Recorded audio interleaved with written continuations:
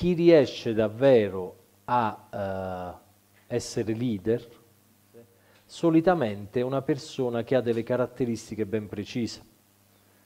Essere leader vuol dire guidare. Essere leader vuol dire, oggi come oggi, ispirare gli altri. Il vero leader non è quello che si impone, o quello che tu e tu assunti, vi do 300 euro al mese e poi fate quello che vi dico. Quello è il capo, non è il leader. Il leader è colui che, per parlare in ambito lavorativo, riceve le richieste. Cioè, c'è gente che ti scrive: posso venire a fare le fotocopie da te? Ma no, ma sì, pure le fotocopie, perché per me sarebbe bello lavorare con te. Allora là vuol dire che stai ispirando qualcuno. Se sei un leader non accetti, non lo prendi a fare le fotocopie, però è importante questa cosa. Chi sono i leader oggi? I due estremi, o i narcisisti, ma quelli sono i capi sostanzialmente, usiamo questa N di narcisista, oppure i depressivi. Queste sono due categorie. Cioè il narcisista è quello che io so tutto, io so fare tutto, tu non esisti, ok? Io comando, tu ubbidisci. E non lo so se vi capita, ma questa società sta enfatizzando il narcisismo come quasi mai era successo in altre epoche umane. Cioè prima, pensate che fino a qualche anno fa il disturbo di personalità narcisista era un disturbo, cioè era nel manuale diagnostico. Oggi invece il narcisista, colui che è in grado di strumentalizzare gli altri, di far lavorare i bambini sottopagati in condizioni disumane per costruire le scarpe, senza riferimenti a cose o persone realmente esistenti, per costruire scarpe in Thailandia e pagarle 1 o 2 euro al paio e rivenderle a 180 euro, quello è un grande. Lo intervistano su tutti i giornali. Questo è il nuovo direttore, il nuovo CEO, il nuovo queste cose, che guadagna 18 milioni di euro l'anno. E tu dici: è un grande questo. Sì, è un grande, però poi dovrebbe continuare la definizione, ma ci fermiamo sempre a grande. Perché? Perché sostanzialmente, quando non siamo padroni di noi stessi, andiamo a finire in una di queste due categorie. O è tutta colpa mia, il mondo è ingiusto, io non ce la faccio, atteggiamento depressivo, oppure atteggiamento narcisistico. Il super, avete visto come dagli anni 80, ora per fortuna sta passando di moda, ma anni 80 e 90 andava molto di moda il motivatore. Anche in Italia ne abbiamo alcuni, di quelli che ti sbattono 2000 persone in un teatro: dai, saltiamo sulle sedie, ce la puoi fare, sei un grande, convinciti anche tu.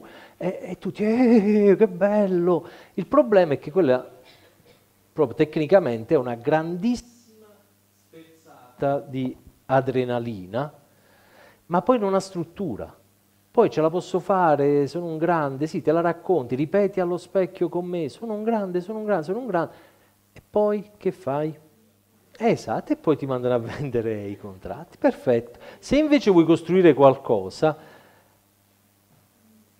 devi accorgerti che entrambe queste posizioni, quella narcisista e quella depressiva, sono entrambe posizioni esistenziali, al di là del lavoro, che non portano da nessuna parte. Però su questo vi faccio un accenno. Queste sono le uniche due modalità che da bambini abbiamo appreso per avere l'unica cosa che ci serviva: amore. Ve la faccio brevissima, ma più breve di questo non si può, e vi chiedo scusa, però più di questo non posso soffermarmi in questo momento. Da bambini, parlo proprio da neonati, noi dipendiamo totalmente dai nostri genitori. Okay? Un neonato non può cambiare casa, non è autonomo, non può mangiare senza... cioè dipende per la vita da una persona che si chiama caregiver, colui che prendendosi cura lo fa sopravvivere. A quel punto, non potendo avere altre vie d'uscita, deve capire come riuscire a reggere in quella situazione. Siccome siamo esseri intelligenti e tendiamo alla sopravvivenza, impariamo prima a sottostare a quello che l'ambiente ci impone. Ve la faccio qui, è anche semplice, ok? Chi di voi in questo momento si spoglierebbe nudo davanti a tutti? Alzi la mano. Perfetto, nessuno, guardate le facce, no, mai, mai. Ok, ragionate un attimo. È ovvio, nessuno, neanch'io lo faccio, proprio nessuno, ma non si può fare, proprio giusto. Se ora entrano da queste porte delle persone armate di Kalashnikov e dici chi si spoglia nudo vive, gli altri al muro, chi di voi si spoglia nudo sinceramente alzi la mano? Ok, gli altri stanno meditando il suicidio, non so perché, ma cioè ognuno è libero di fare quello che vuole, ma vi assicuro che ora avete salvato la faccia. No, io non lo farei nemmeno in quell'occasione. Quando sentite il clic clic, da soli, allegri, cioè non siete mai stati così contenti di spogliarvi in vita vostra, ok? Perché? Perché paura più grande scaccia paura più piccola, è una legge di natura. Una legge di natura, cioè ora hai paura del giudizio, vergogna, che è giusto che tu ce l'abbia in questo momento. Ma quando vedi il proiettile qua, quella paura non esiste proprio, cioè cammini così, ma sereno, sereno, balli. Se ti dicono di ballare, balli. Ok. Il bambino si trova in quella posizione. Noi da piccoli abbiamo dovuto sopravvivere a un contesto, che non vuol dire niente di traumi, abusi, sto parlando proprio di un contesto normale, che ti dava delle regole e tu dovevi adattarti. Così veniamo educati, premi, punizioni. Se urli non va bene, se non urli premiato. Se vai bene a scuola sei ok, se non vai bene a scuola sei ciuccio. Ok? E crescendo in questo sistema abbiamo imparato a sottostare. Dopodiché però, quando ci siamo percepiti come umiliati, abbiamo detto a un certo punto, io non sarò mai più umiliato. Io, che è lo slogan di questa società, dimostrerò chi sono. Nessuno potrà mai più dire che io non valgo abbastanza. E quindi la spinta qual è? È quella a dimostrare chi sei. Il problema è che lavorare, ora parlo solo di lavoro, per dimostrare chi sei è una fatica incredibile. Sapete che c'è un'altra pratica bellissima di questi ultimi tempi, che approfittando di quella che chiamano crisi, ma tutto è tranne che una crisi, ma sto zitto, di questo non apro nemmeno il discorso. Approfittando di questa parola, crisi, c'è una nuova modalità, ti dicono vuoi lavorare per me? Ah sì, mi farebbe piacere. Guarda, diventi responsable market care leader for del a 250 euro al mese. Però ti do la responsabilità di tutto, farai tutto e la maggior parte dei ragazzi accetta. Sapete perché? Perché è abbagliata dal fatto che poi avere il bigliettino con la scritta posso pure inventare una parola, te la scrivono, tu dici però, cioè, abbiamo bisogno dell'immagine, invece di dire, no aspetta, cioè io se lavoro dovrei essere pagato. Ditemi se mi spiego. È sempre lo stesso principio. Ora, che cos'è che si può fare per non sottostare e non diventare narcisisti? Curare, la terza via, sapete qual è? Curare le relazioni, perché c'è una cosa che ci stanno togliendo in tutti gli ambiti, le relazioni. E qui vi invito a fare un'altra esperienza, fatela davvero, ora non scherzo. Osservate domani a Potenza, e non siamo a New York, il traffico. E il traffico siamo noi. Se chi di voi in questa stanza ha un'automobile fa parte di quello che io dico il traffico di Potenza, io faccio parte di quel traffico. Prima non è che ti stendevano i tappeti se era un incrocio, ma ora ti asfaltano. E come dicevamo ieri, ed è la mattina alle 8, cioè io accompagno un bambino a scuola, anche tu stai accompagnando tuo figlio a scuola, e tu devi scappare al lavoro, e anche io devo andare, però cioè, mi vedi che ho un altro bambino in macchina, io vedo te, e tu acceleri, poi c'è quello che ci sono 6 metri, cioè se solo stacchi il piede dall'acceleratore, non devi rallentare, devi solo fare questo gesto e io passo e passi pure tu. No, accelera.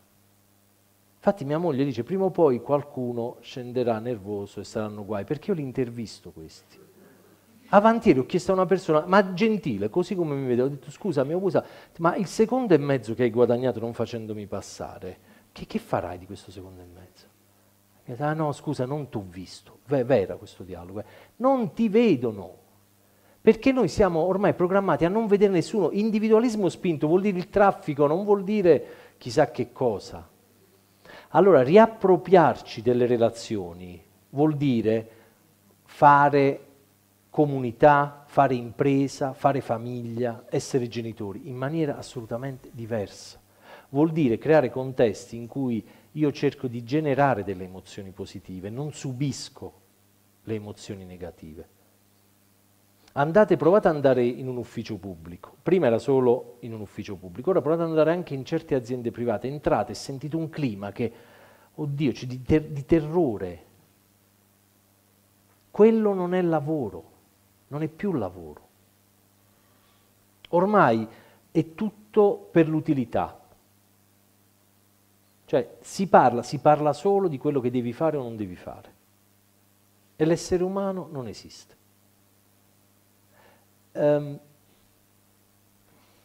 Che cos'è che ha reso... Se parliamo di leadership, chi era l'uomo più ricco del mondo 9 anni fa? Steve Jobs, forse Bill Gates? Bill Gates, più Bill Gates. Però ci sono dei dubbi. Chi è Gandhi?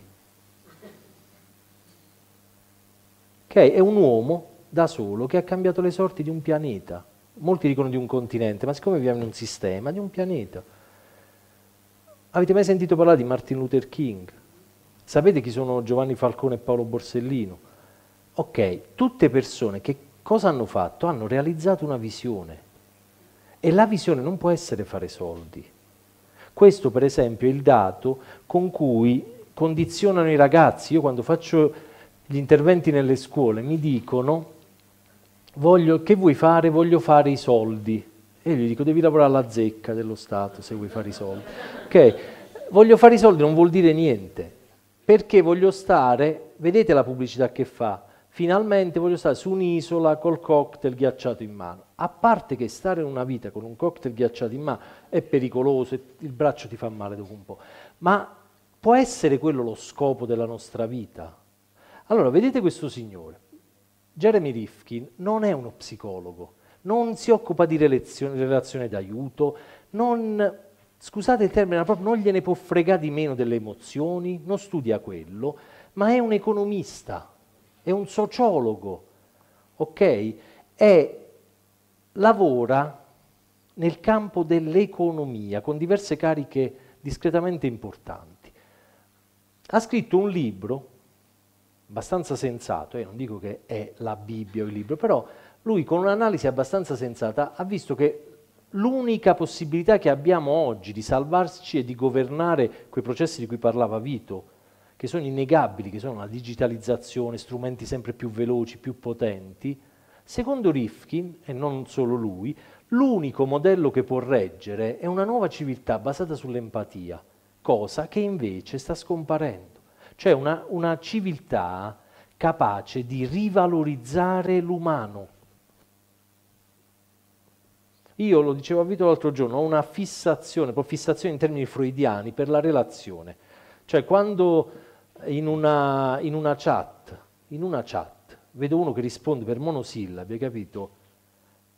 Lo sento distante, lo sento che sarà preparatissimo. No? Ti dici, allora vogliamo organizzare una cosa insieme, invento ora, vi faccio un esempio stupido, e Vito risponde, ah ok Antonio, dai, allora come facciamo? E io dico, Vito, non so, dimmi tu.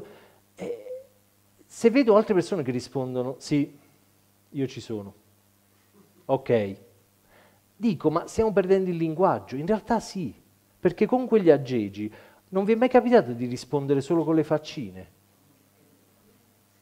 Faccine. Cioè, ciao, ci sei stasera? Che vuol dire? Ci hanno insegnato a parlare, ma parlare vuol dire stringere relazioni, vuol dire trasferire emozioni. Pensate che anche quel decimo di secondo per scrivere ciao alla fine di una conversazione ha un valore.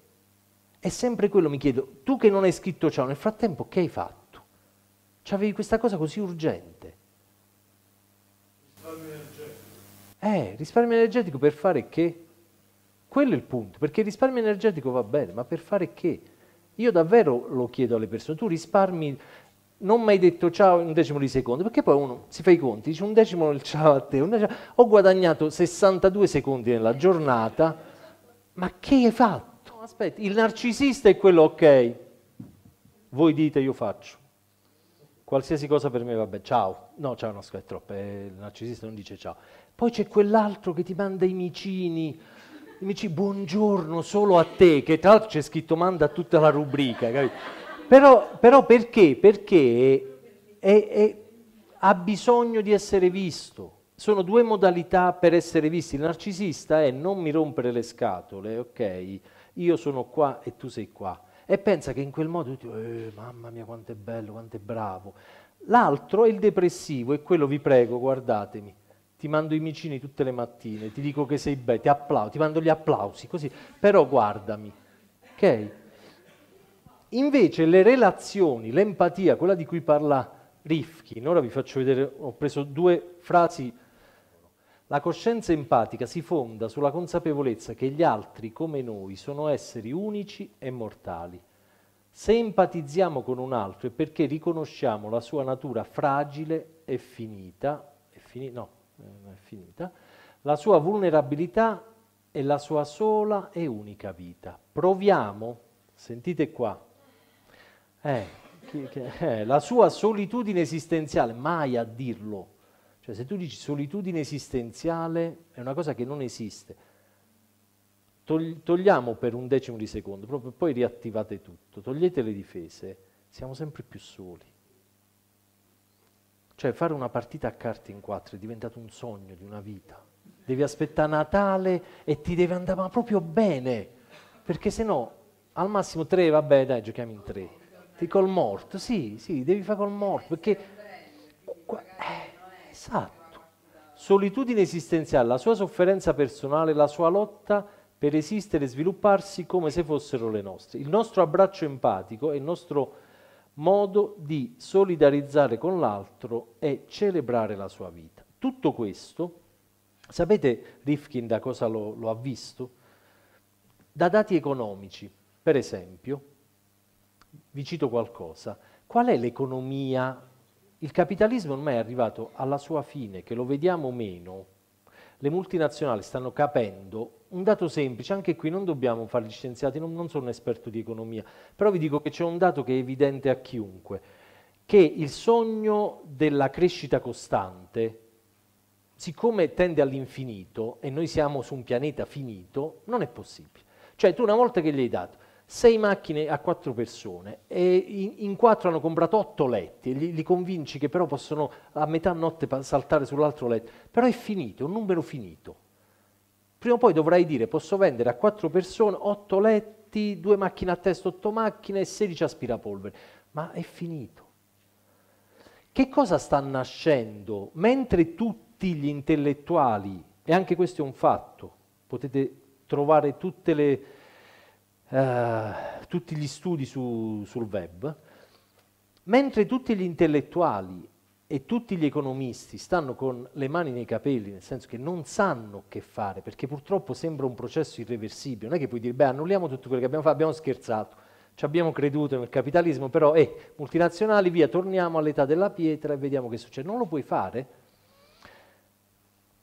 ma Rifkin ha visto che quello che sta nascendo spontaneamente dal basso è qualcosa che si chiama sharing economy.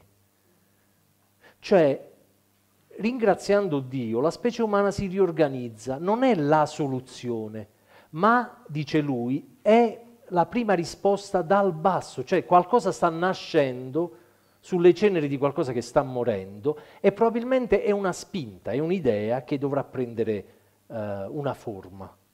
Sharing economy vuol dire molto semplicemente che al posto di avere tutti una macchina, se vado a Milano, è spettacolare ed è semplice, io con la mia tesserina vedo sull'app dove c'è la prima macchina disponibile, qua entro, metto la tessera, vado dove devo andare, la parcheggio dove la devo parcheggiare, come fosse la mia, non è che devo portarla in un garage, cioè la lascio, tiro via la tessera e dice hai speso 6 euro. Ok? Dopodiché pensate, che bella cosa, in quella zona c'è un altro che sta cercando una macchina, e la lasci quasi, entra, mette la sua tesserina e con una macchina in un giorno girano 50-60 persone, invece che 50-60 macchine, ok? Invece di fare tutte le forme di affitto, eccetera, ci sono siti, credo che lo sapete tutti, in cui si scambiano le case in varie località turistiche. E molti già dicono, ma così togli di mezzo i soldi. Bravo, togli di mezzo i soldi. Perché i soldi servivano una volta, prima che la finanza se ne appropriasse, a questo scopo, cioè io guadagno per poi poter spendere.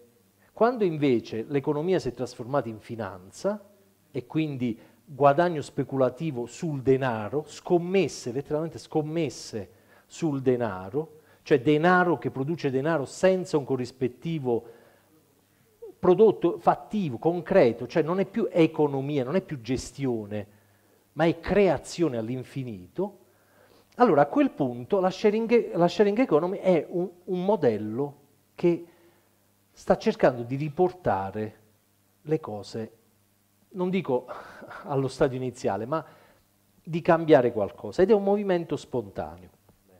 Individualismo vuol dire sostanzialmente morte psichica e relazionale.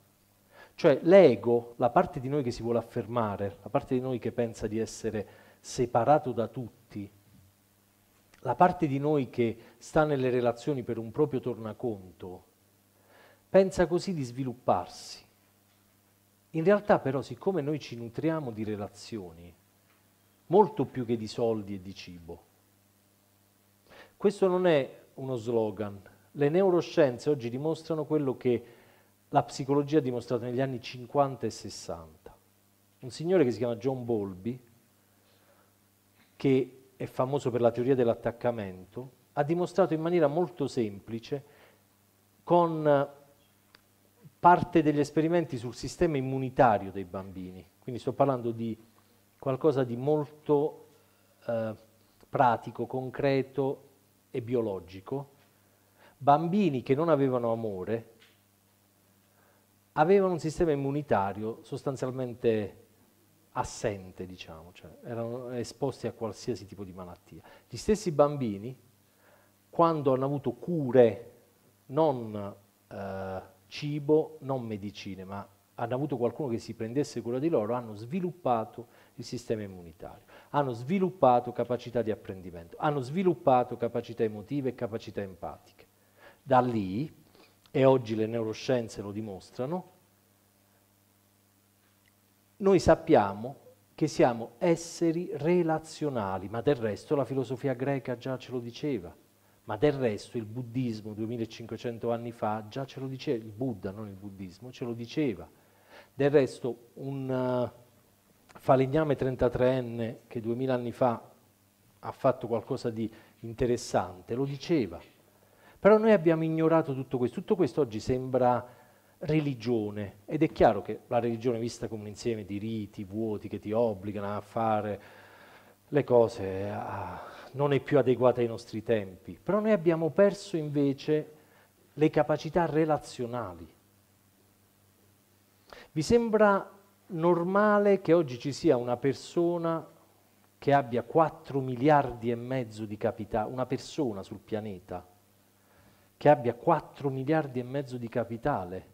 Vabbè, oggi più o meno lo 0,5%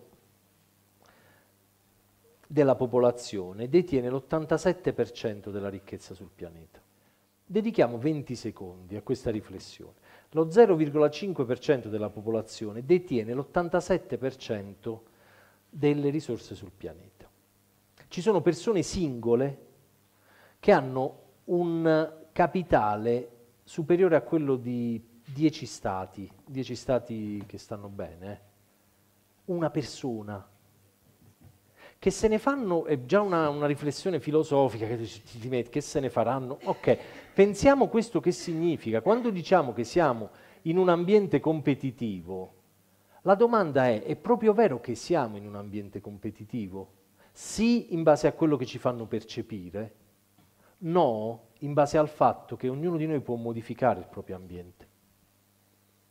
E qui vi dico un piccolo esperimento che ho fatto io, veramente piccolo, perché essendo una persona posso fare il massimo che posso, però l'ho voluto fare e ve lo voglio raccontare. È la prima volta che lo racconto perché volevo avere dei dati almeno su 1 anno e mezzo.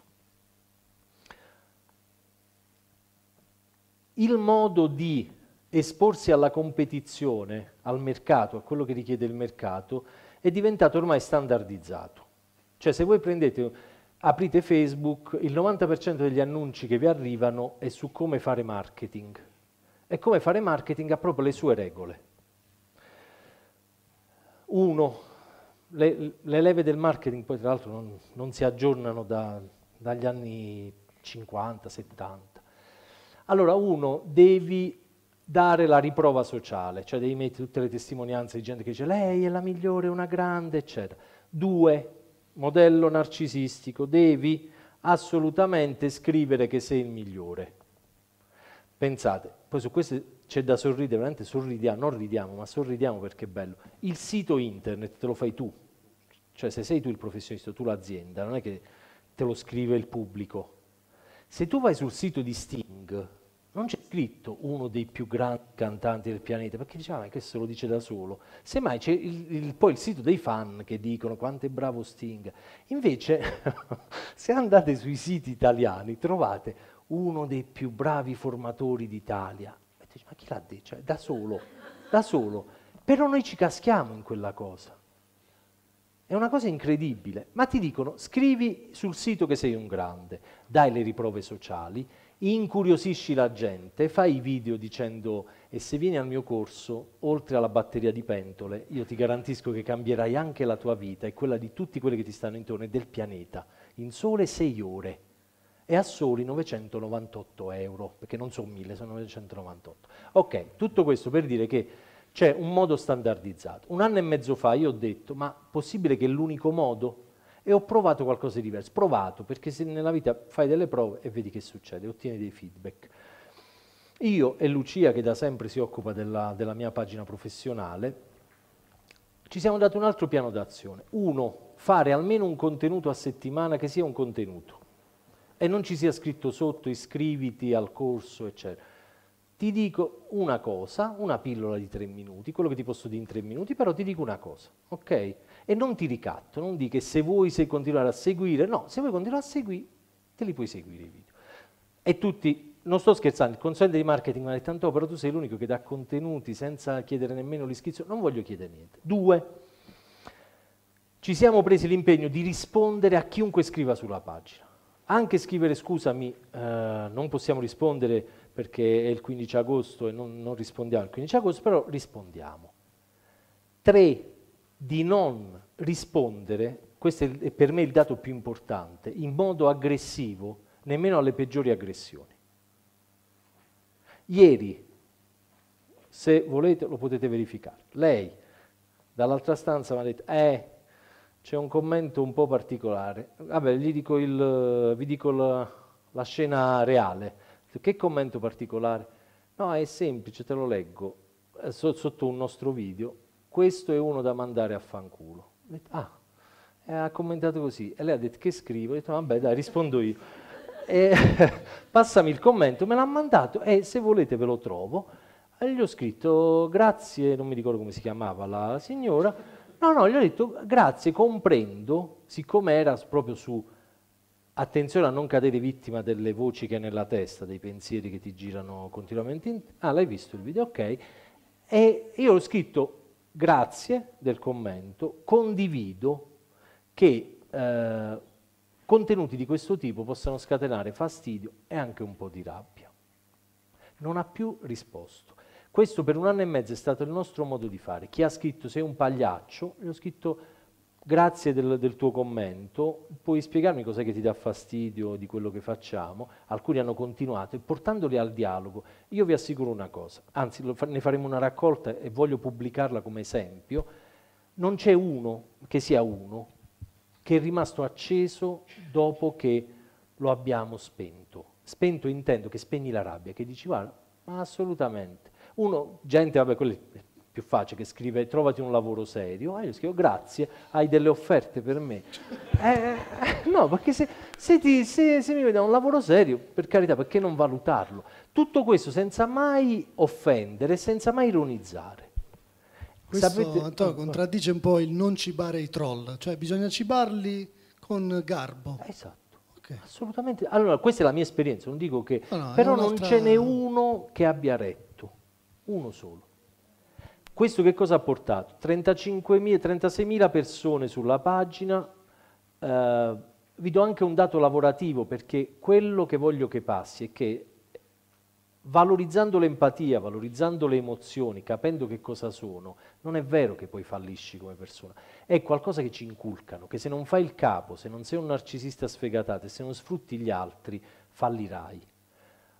Anche questo lo dicevo a Vito l'altro giorno, siamo stati stupiti noi stessi che abbiamo lanciato un corso a Firenze, per la prima volta, dopo 1 anno e mezzo, abbiamo dovuto chiudere il corso dopo 1 settimana di lancio, avevamo previsto 1 mese e mezzo di pubblicità, dopo la prima settimana, senza nemmeno sponsorizzarlo, cioè dicendo solo a quelli che sono iscritti alla pagina, noi saremo a Firenze, abbiamo chiuso il corso e abbiamo avuto 6 persone che nonostante non ci fossero più posti, hanno detto no, ma noi veniamo, ci arrangiamo nel circondario, ci troviamo noi dove mangiare, dove dormire e veniamo.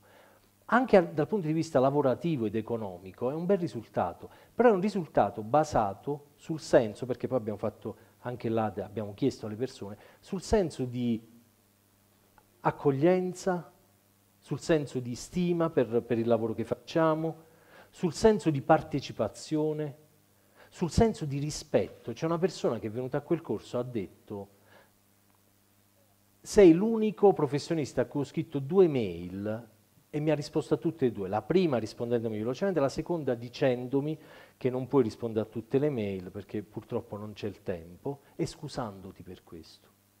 Allora questo che cos'è? Buonismo? No, questa si chiama relazione. Non faccio questo e non vi dico di fare questo, non sto là a mendicare, a pregare, rispondo alle persone, scusami ma non possiamo rispondere a ogni commento. Scusami ma non, una mail, c'è una persona che l'altro giorno ci ha mandato una mail con 12 pagine di Word, ha detto vorrei chiedere un piccolo consiglio, lo trovi in allegato, vero, io vi dico fatti vedere. Ho aperto l'allegato, ho chiamato lei e Francesca, mia moglie, ho detto guardate qua, e loro dicevano no, ma continua, sì, 12 pagine, 12, e io le ho scritto scusami ma non riesco a leggere nemmeno la fiaba ai miei figli di 12 pagine, cioè non ce la faccio proprio, però le ho risposto.